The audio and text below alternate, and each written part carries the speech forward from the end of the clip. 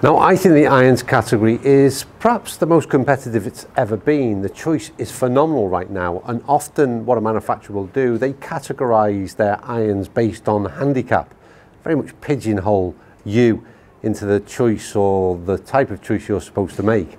I'm going to show you an iron which I think changes all that and probably appeals to the broadest mainstream of golfers out there. Right, so here's something to think about before we go any further. The average handicap, male handicap that is around 16.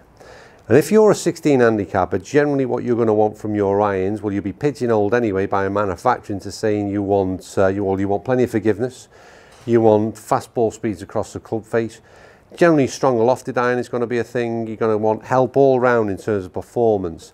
Now, to do that, you're going to generally have to make a bit of a compromise in the fact that you'll be offered an iron that is quite bulky in its appearance, often lacks a little bit of finesse in terms of its styling, and the colourways can be a bit garish to say the least. The iron I'm about to show you, I reckon could change all that, you know. It doesn't sound too bad either. So let me just put that into perspective for a minute. The average handicap golfer, or the masses if you like, that play the game, they have to play the worst looking clubs, and the better players get to play the better looking clubs. That can't be fair, can it?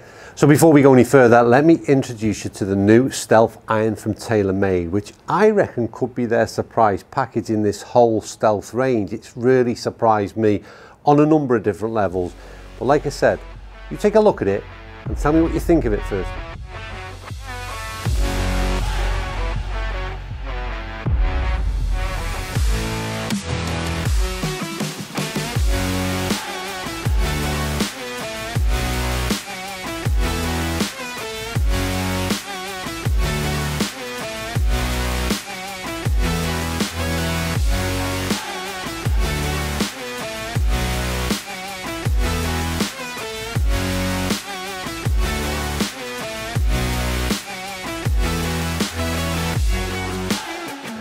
So you've taken a look at the iron and you can draw your own conclusions in terms of visuals. But for me, I certainly think that you always buy with your eyes first of all. You're drawn to a club. And as I've just explained, if you're in that super game improvement category, then you're often looking at big, cumbersome, bulky products. Now what they've done with the Stealth, it is got a little bit of mass around it, and it's got that kind of mass and bulk that's going to give you the confidence that you're going to want at that level, but it's not been overdone. It doesn't seem oversized, and if it is, then they've certainly done a very clever way of disguising that, if you like, in terms of the colouring. The back side of it looks to me, in terms of shelf appeal, one of the best looking, if not the best looking super game improvement out there. Monochrome in its finished, all kind of stripped back in terms of the decals, in terms of the lettering, very much in the kind of player's profile, if you like, visually. And I think for me, many of us golfers shy away from putting this kind of iron in the bag in the past because of the way it looks. Well, I think you'd be pretty proud to have them in your bag. But not only the way it looks, clearly these things have got to perform.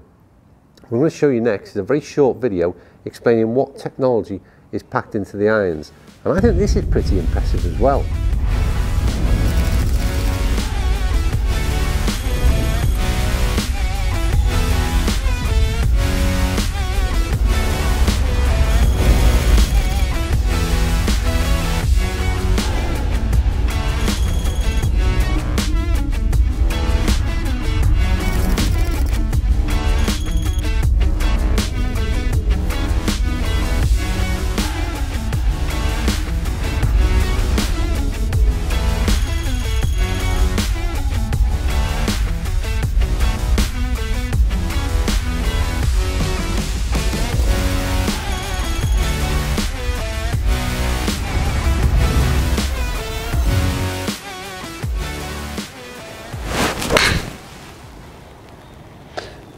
Now for the loft police amongst you, then yes, you are going to be offended because this is, as you'd expect, strongly lofted iron, 7 iron at a shocking 28 degrees. Yes, start in the comments now and get offended by it.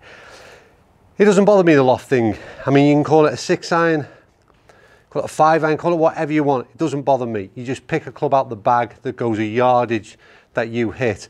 What loft is on it and how it gets from A to B is irrelevant to me. If people play with golfers who sort of want to brag because they used a 7-iron but it's 28 degrees and yours is 34 degrees, then well, don't play golf with them anymore. The point is, golfers rather, average golfers, they need a bit of help. This package of 28 degrees with a CG placed in the position that it is due to what we talked about earlier, this ball launches into orbit. It doesn't travel necessarily the distances it should do in theory because it's 28 degrees. My average carry on this is around sort of 170. My 32 degree iron at 7-iron, if that's what you want to call it, I currently game, is probably around 163, 164. So the yardage compared to loft is irrelevant to me. The point is this club gets from A to B in a certain way and it launches the ball incredibly high. In terms of sound and feel, I was a big fan of the Sim 2 last year in terms of what they do, because yet again, you've seen in the video, if you watched it carefully, forged-like feel. No, I don't agree with that. This isn't forged-like feel, but what they've done yet again is made a super game improvement iron feel really good, sound really good. So again, it does all the things that you want to do as or what you'd expect to get out of a player's iron into a game improvement iron. But the other difference is this. I'm going to put these two visuals up for you now. I've got alongside this club, I'll make sure, so yeah, I thought it was the Max then. It looks that much bigger. This is the Sim 2 from last year from Taylormade. And if you look at the overall profile, not just the top line looks incredibly narrower, if you like, but also that heel to toe distance, overall profile of the club has been made much more compact. So yet again, all this focuses around for me is just making a far more appealing iron for the masses, those average golfers, those 16 handicappers that are out there. If you want a game improvement club in your bag, you've now got the opportunity to put something in there that sounds good, looks incredibly good, and you're proud to have it in your bag. Right, onto dry ball data. But there is no dry ball data, and there's a reason for that, and it's because it tells us exactly what we'd expect to see. I've hit a few shots in here on the simulator into this par 3, and you'll see from those that the carry was what I was suggesting, only with 7-iron, that is 170-ish carry plus. Spin number, very reasonable for the type of strength of loft of iron.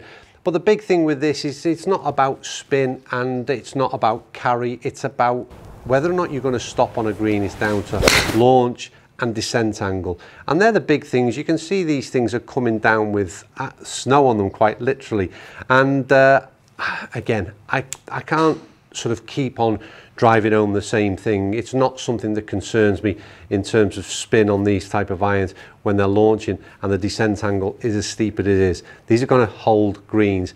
You're not going to worry about that. And yet again, to be honest with you, when you're looking for these type of irons, this is the category that you put yourself in. It's the least of your worries about holding a green. It's how you get there is the problem. And these will certainly help. Well, the summary is going to be a fairly quick one because I've pretty much said everything in the review so far of what I think of these irons. But I said in the title of the video, forget the stealth driver. And well, again, bit tongue in cheek, not necessarily forget the driver, but there are other products within this range which I think are really, really special. And the first one we've come to is the irons. And as I've stated, I just think they really appeal to a broad section of golfers, and I don't care at what level you play at. These could appeal to a fairly low handicapper and a high handicapper, but the big deal for me is they perform incredibly well but then look really good as well. So they're not the kind of look that you would generally have associated to this type of iron. So for me, a massive thumbs up to Taylormade in creating something that's really appealing on the eye, that is available to those higher handicap golfers, something that we're not used to getting. But more importantly, like I said in all these videos, that's only my opinion. What do you think of the stealth irons? Are they as good looking as that I'm making out, or is it just something that appeals to me on a personal note? As ever, comments down below, let me know your thoughts, and if you're looking for irons this year, are these gonna be on your list? Right, thanks as ever for watching. I'll see you all very soon. In the review itself, I said in the title of this video that the kind of, what did I say in the title of the video? Forget the stealth driver. Forget the stealth driver, yeah.